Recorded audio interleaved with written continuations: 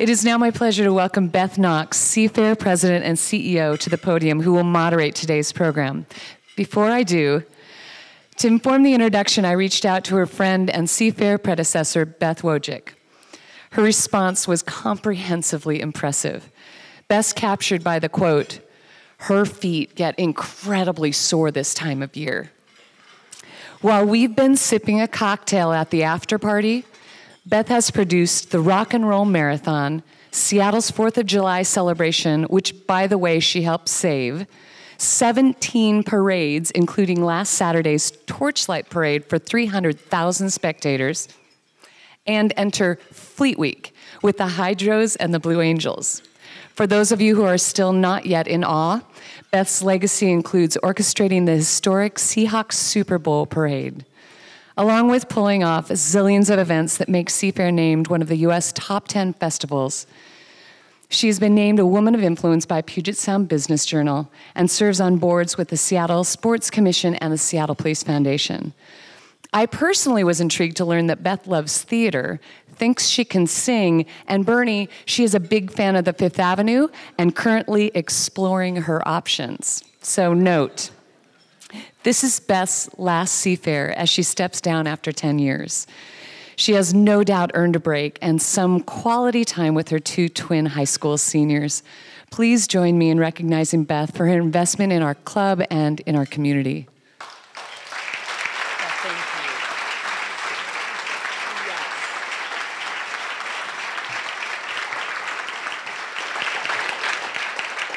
Thank you. I will clarify that while I like to sing, it doesn't mean I can sing well. But my dad used to always say, if you can't sing well, sing with enthusiasm, right? So we have a really fun program here today, and I am so pleased to be moderating this. Our theme or a topic for this panel is women in leadership roles, and specifically in high-profile roles. So I'd like to now introduce to the stage Captain Katie Higgins, U.S. Marine pilot with the Blue Angels. She's based out of Pensacola, and she is the first female pilot in the team's 69-year history.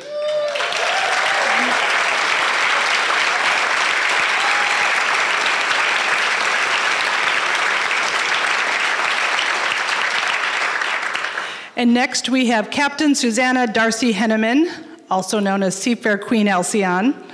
And she is a recently retired chief pilot for Boeing and also Boeing's first female test pilot.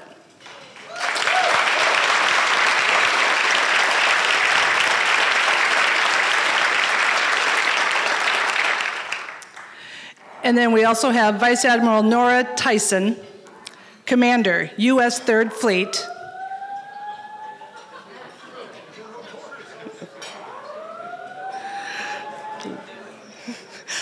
Admiral Tyson said she didn't do it. We're going to just keep moving on here.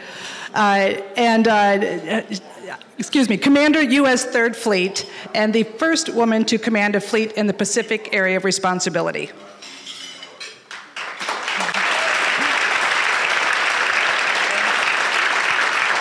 Okay, go ahead. All right, I've been told we're going to keep going here, so disregard.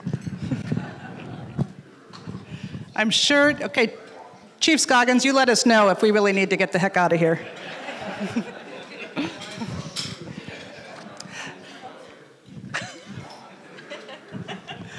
Okay, we're gonna talk over this. So what I'd like to do here today is, I wanted just to highlight the synergy and connection between Seafair, Boeing, and Navy. And there's a lot of them, actually.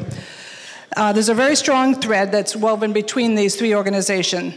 Boeing has had a steadfast commitment to connecting and supporting people, businesses, and communities on a local and global level. They've been a sponsor of Seafair since the festival's inception, and currently sponsors the Seafair Foundation's Community Events Program. Those are all of our community parades and neighborhood celebrations. They also sponsor Seafair Fleet Week and the Seafair Air Show. They provide equipment, capabilities, and services to our nation's military, including the FA-18s flown by the Blue Angels. Now, outside of the Navy's critical role in protecting our country, it also understands the value of engaging with our community, as well as our businesses here. Whether supporting opportunities for military personnel to be part of the community and to engage with all of us, or making those immense vessels out there that protect our global waters accessible to each of the citizens here in this area. But also collaborating with our local emergency management agencies to provide resources and support in the event of a national disaster. Now, meanwhile, there's Seafair. Seafair serves as a conduit to showcase our nation's military through the spectacular Blue Angels performances, as well as the Fleet Week tours. It offers free admission to all active and retired military to the Seafair Weekend Festival, and it connects businesses like, for instance, the Washington Athletic Club with the opportunity to host some of the visiting sailors with the WAC members for a family hosting program. So there's a lot of connections here, and I have a few questions that I wanted to ask each of our panelists so that they can showcase a little more in depth where those connections come out. So my first question is, and we'll start with you, Admiral, why do you think community engagement is so important, and what is meaningful about engaging with the Seattle community? Well, thanks, Beth. First of all, I want to say thanks to Sue, to Tom and Diane, to you, to everybody that's a part of this. I won't belabor that. I'll say thank you many times this week. But I think it's critical that we, in the military, both active and retired, connect with our communities. We are the community, and we've got to support each other. You take the Rotary Club, and it's about service. That's what we do. We're all volunteers. We serve our country. And if we're not connected to those communities, those people that we serve, and vice versa, then I don't think we're going to be able to do our job to the best of our ability, because we depend on the Seattle community to support the active duty, the families of the active duty, and without that support, we couldn't do what this nation expects of us. Seattle specifically, as you all are very aware, is a very maritime community. That's what we do. Our Coast Guard counterparts, our Canadian counterparts, our counterparts around the world, what we do is protect the maritime commons and ensure safety and security on the water so that Seattle and other communities like Seattle around the world can continue to thrive and have the economy that it does, for one thing. And then, of course, you know, it's just about global security and ensuring that the world is a safe place for our children and our children's children. So thanks, Beth. Thank you. Susanna, can you answer the same question from the perspective of Boeing, and certainly from serving as our Queen Elsion this year and seeing the community from the other side of it? Well, I'll start with the Queen Elsion piece. One of the things I have been amazed at, because typically I traveled a lot for my job, to see the diversity of our community and how, on a small scale, for friends and family community, weaves us together, but on a large scale, it's what really brings Seattle together and makes us such an awesome city. I think for when I worked for the Boeing company, a great example of, it's small, but it says it all, of where Boeing was committed to community is that Boeing Field is the 8th busiest airport in the United States in the summertime. And typically, I will say we had the biggest airplane kind of on the airport. But when we rolled out of our parking stall, we got in line with everyone else. We were offered cuts sometimes, even though we were gulping the most gas per minute, probably more than everyone else on the field. We lined up and we waited our turn because community is really, really important. Great, thank you. Captain Higgins, how about from the Navy/Blue Angels perspective? Well, again, thanks for having me. Definitely love Seattle. It's my first time here, so thank you for welcoming to your city. It's wonderful. I would say it's definitely important to stay involved with the community, especially through the Blue Angels perspective, especially right now when the war against ISIS is not on your TV every day. You know, in the early 2000s, especially, I mean, I'm not trying to make anyone feel old, but I was, September 11th happened when I was in high school. Being able to have those images dominated on the television really brought our servicemen and women who were serving overseas to the forefront. It brought them to everybody's living room. And now I think a lot of times people forget, because those images aren't dominating our living rooms anymore, and they forget about those Marines, they forget about the sailors, Coast Guard, Air Forcemen, you know, they forget about everybody who's overseas right now fighting ISIS. They're still keeping us safe. They're still standing the watch in the Pacific theater. They're still standing the watch in the European theater.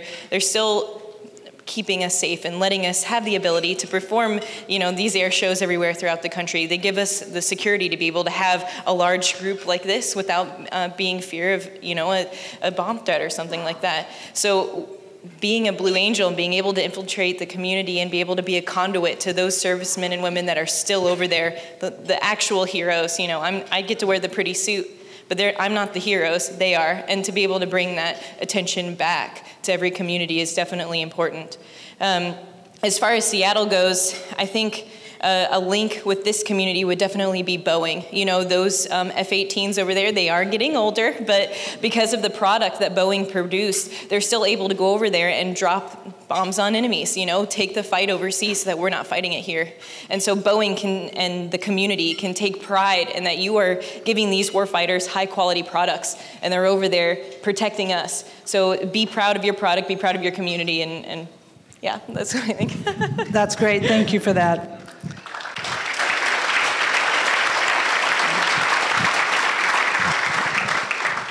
All right, so here's a fun one. From your individual field of expertise, what is one really cool thing that you can share with the Rotarians that they should know about or look for or experience during Seafair? Now, you know, all different perspectives, of course, but give us a little insight in what they should experience. Admiral? That is simple. Everybody needs to take every opportunity to get to personally chat with as many sailors, Marines, Coast Guardsmen as you possibly can, and hear their story and share your story with them, because we all came from the same place. We all grew up somewhere. For me, I speak the same language Charlie Ray does. I grew up in Tennessee, but somehow ended up where I am today and have had incredible adventures and opportunities. And our young men and women who have volunteered to serve this nation and Canada, get to know them. They're great people. They serve our country. As Katie said, we are here representing those folks who are downrange fighting the fight every day. So please take every opportunity that you can this week to hear about what they do. They're very proud of what they do. So that, to me, is the coolest thing you can do this week. Thank you.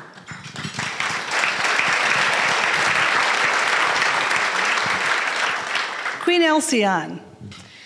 I would agree with Vice Admiral Nora, is take any opportunity to participate in any event from the small scale to the really large scale, because we have an amazing city, and I think, you know, whatever's yours, we can all take for granted a little bit. But the people that come out, the kids have been probably the best part in every event. The Torchlight Parade, I didn't realize how beautiful it was and what kind of talent marched in the Torchlight Parade. And of course, this weekend, for a former test pilot who still loves speed, the hydroplane races and the Sound of Freedom and those F-18s and Fat Albert, how can you go wrong? I couldn't agree more. Katie? Well, I think the show this year is going to be really cool. I've heard in years past, due to the cloud decks and things like that, we haven't been able to do our high show. So this year, I think the weather's going to cooperate with us. You'll see the full high show. Additionally, this is about a third-year boss. So the flight lead for our squadron is a third-year boss. That means he's really experienced. He's flown the show site before. So I think things will be a little bit lower, probably a little bit faster than you've seen before. So the show is actually going to be really, really high quality for everybody out here, I think. And then just as a side note, because they finally have a girl on the team that's a pilot, Taylor Swift is in the music, so there's going to be some. So there'll be. I think the Fat Albert music is awesome, so you guys will enjoy that. So yeah. That's great. Well, I think I may already know the answer to my next question then from you, Katie, but I'd like to turn a little bit more on the personal side and have you talk about how has your work environment evolved and changed over the past 5 to 10 years as you have been coming into this current role? You're asking me about the past 5 to 10 years in my current role? Yes. I've been in this role for 3 days. Well, I think talk more about the work environment. What's been the evolution in the last 5 to 10 years for you personally? Well, as I was talking to Admiral Hayward earlier, who was the CNO when I joined the Navy, things have changed incredibly, and I won't talk specifically to the past 5 to 10 years, but for me, when I came in the Navy, the opportunities that exist today for women did not exist. And what I have seen over my now 35-year career, it's been wonderful. And the law changed at a very opportune, fortunate time for me, or I wouldn't be sitting here today. And so the areas within the military in each service that are opening up more each day to women who are qualified to do the job, I think has been just incredible to watch it, and to watch young women like Katie, aspire to those jobs, achieve those jobs, and then be role models for young women coming behind them. And it's just been fun for me to watch. That's great. Susanna, how about you? So in the last 5 to 10 years, I watched my company go from being, we thought we were global.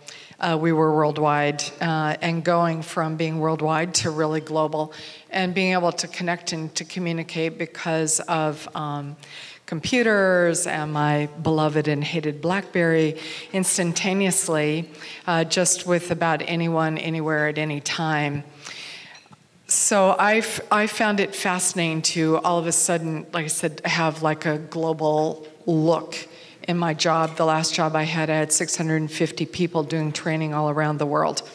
And I said it was easy to connect with them, as opposed to 20 years beforehand, sending a fax was a work of art to somebody that you had out in the field working.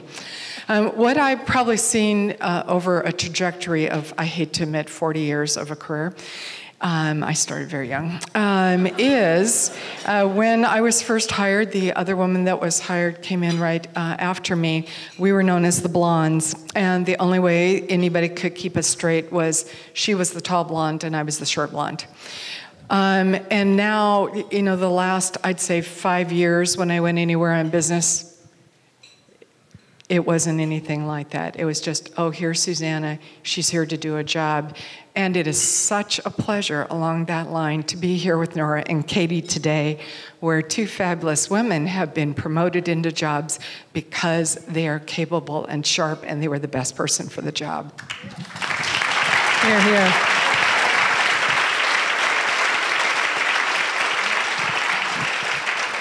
So maybe a little different perspective for you, Katie, but how would you relate to that? Yeah, it's definitely a different perspective. 10 years ago, I was a 3rd class at the academy on my summer cruise on a cruiser, so I wasn't even fully commissioned yet. And then 5 years ago, I didn't even have my wings yet. So I'm definitely very junior in my career. So to put that in perspective, 5 to 10 years is almost half my lifetime, or a third of my lifetime. I swear I'm not trying to make people feel old. I'm just nervous, and I just start talking, and I should probably stop. But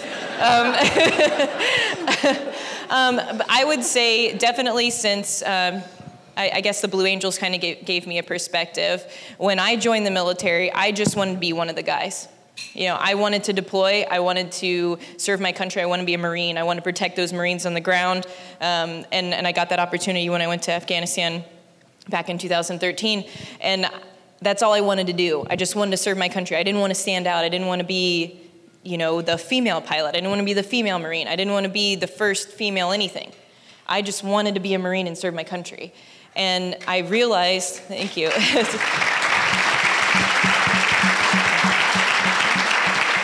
And I've slowly realized that all women really have a responsibility. We have a responsibility for the generation after us to show them the opportunities that they have. You can't, you can hide behind the cloth of I just want to be a Marine. You can hide behind that, and that's fine.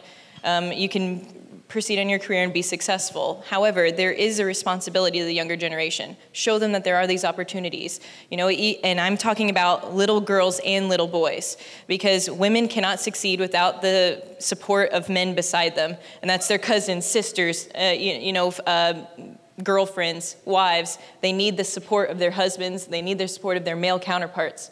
And so if we teach little boys and we teach little girls, hey, girls can do whatever they want to do. Girls can be a freaking Blue Angel pilot. That's awesome, you know? So I think that's what I've seen, at least in the last little bit of my career, is that women do have an obligation. We have an obligation to put a face to a profession that is open to younger generations. That's great. Thank you.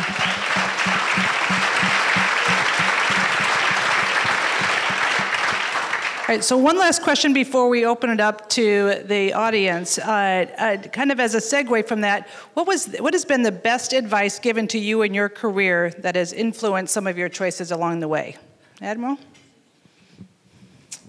Be yourself. Don't try to be something that you're not, because it ain't gonna work. Susanna? I got a lot of advice along the years, most of which I cannot repeat. The person who trained me as a test pilot was a crusty, tough, exacting guy, really the kind of person you want to train you. And he rarely gave advice, but one day we were walking off the airplane. I was relatively new. We got back in the office. He looked me square in the eye and he said, "You know, Susanna, most of the pilots coming off the airplane never stop and talk to the mechanics and tell them how the day went.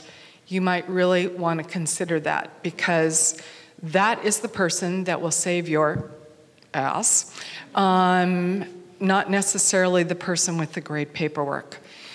And so because he rarely gave advice, I pondered that really hard. He was absolutely right.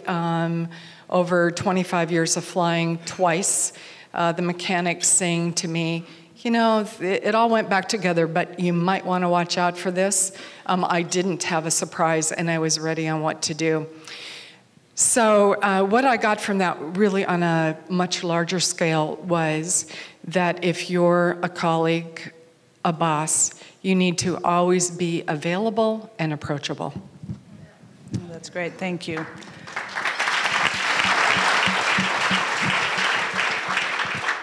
Katie.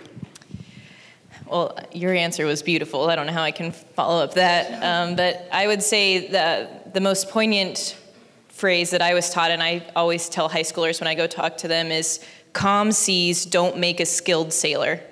So what I mean by that is it's the adversity, it's the hard things, it's the obstacles that you face in life that shape you as a person, shape me as an officer, shape me as a Marine. And so it's when you face those obstacles, those hard times in your life, yes, they're difficult to get through, but in the end, you'll be a better person on the backside of it. So calm seas don't make a skilled sailor is my tagline, I guess. That's great. All right, so we're going to open it up to the audience here, and we've got a couple of folks that we'll pass around the mics. Who has a question for someone on our panel? Yes, back here. Hi, welcome. I wanted to know if you guys could give us like that poignant moment where you were up against it, wanted to quit as you were paving the way for the first time, and what was it that got you through it? I'm thinking.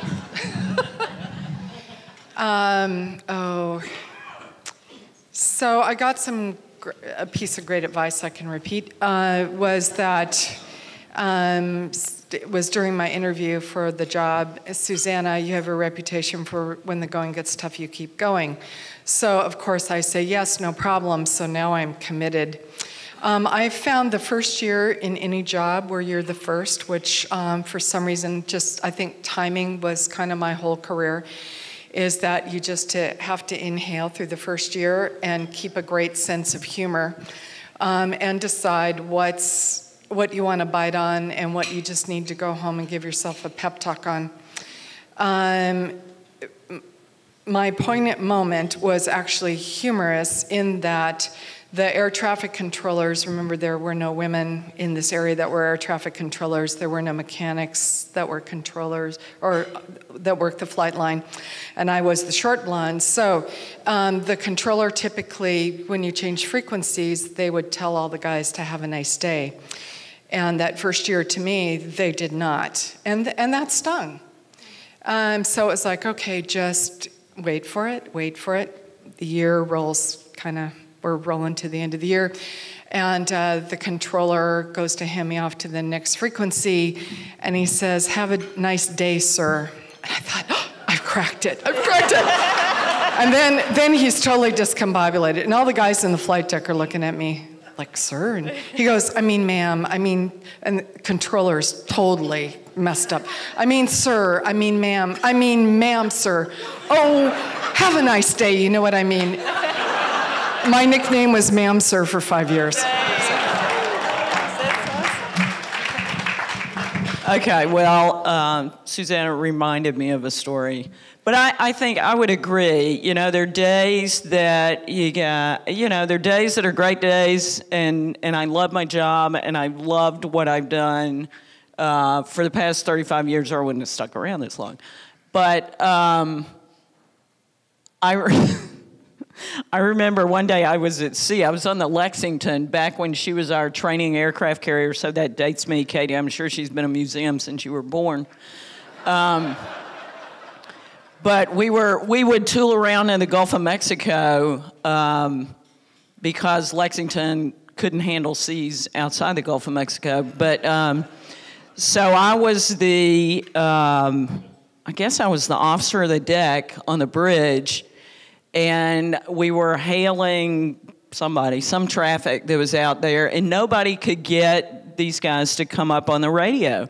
So I got on the radio. Charlie, you're going to love this. So I got up on the radio, and I tried to hail this, and they go, well, hello, darling. What you doing on that big ship over there? And everybody was just laughing hysterically. And so I was, very nautical and very polite to them. They go, well, sure, darling, we'll get out of the way. We'll just come over, right 70 degrees or whatever, and we'll just move on. And so, of course, I got abused over that for the rest of my tour. But, sometimes it's an advantage to be a woman on the radio. But I think it's, not every day is a bowl of cherries, and you just say, I've had some challenges in my career, and you just say, I'm going to muscle through this. And you come out on the other side, and I think you're better for it. So I don't know if I answered your question or not, but I'll pass it off to Katie now. Okay, I'm trying to think of a funny story because of those two. I gotta follow that up. Okay, so I was in Afghanistan and I was on the Harvest Hawk, which is a C-130 that shoots Hellfires and Griffin missiles. So I did most of my time over there firing CAS missions. So definitely loved that mission because it was very intimate with the people on the ground. You knew you were helping those Marines and sailors because they would tell you on the radio after you employed and they're no longer getting shot at, things like that.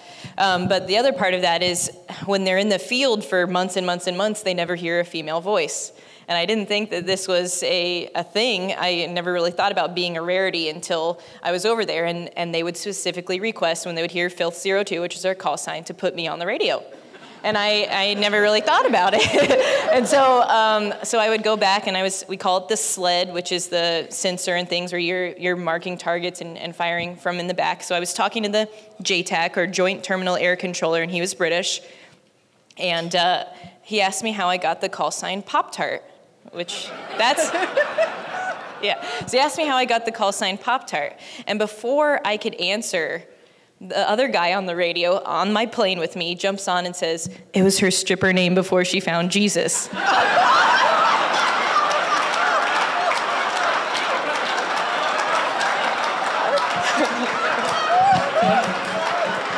No kidding, no kidding. And so I'm sitting there, mouth open, like in shock.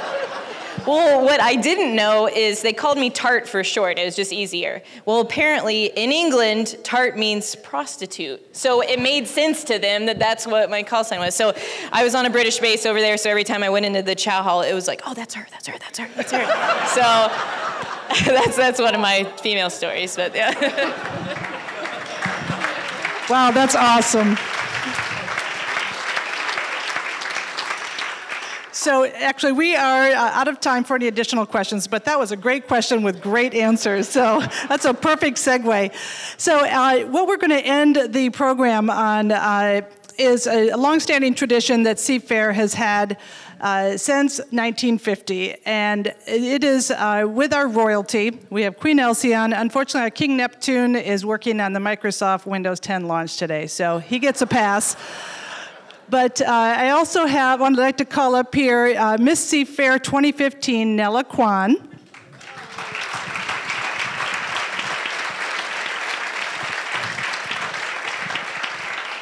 And this longstanding tradition that we have is our royalty. They are, certainly our king and queen are selected because they have made a significant contribution to this region. They have stood out as really individuals who are special to where we live. And they have the privilege then, along with Miss Seafair, to knight individuals in recognition of their contribution. So with that, I would like to call up President Sue so that we can knight her this afternoon.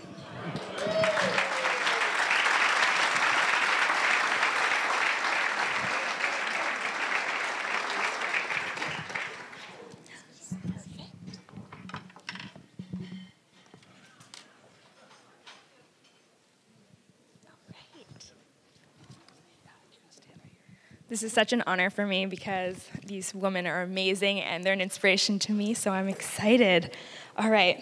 I, Miss Seafair, as a token of my great esteem for you, and in recognition of your ability to do honor to the illustrious position, do hereby appoint you a Seafair Royal. Sue, can I have you stand before Queen Halcyon?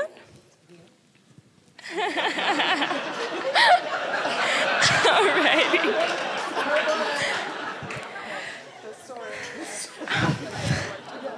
For those of you who don't know, Sue is the incoming Rotary president and has recorded 2 CDs, Even There and Moonglow. Sue has become a fixture in the local music scene. In addition, she is an accomplished executive with 20 years in brand marketing, radio broadcast, and nonprofit development. Sue, I hereby declare you Supreme Stewardess of Sound and Song.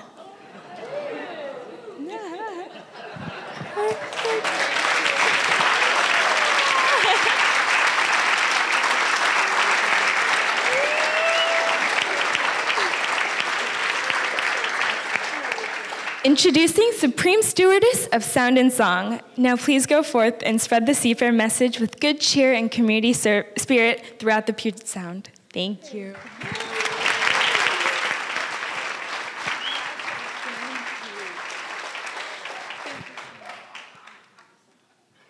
Look at that. Oh, there's no mic. Here. Perfect. No sound any longer. Thank you. You know what? This is official. It looks official, and it pleases me because in the 6th grade, my sister was Miss Merry Christmas, and I've lived in her shadow ever since. So, no longer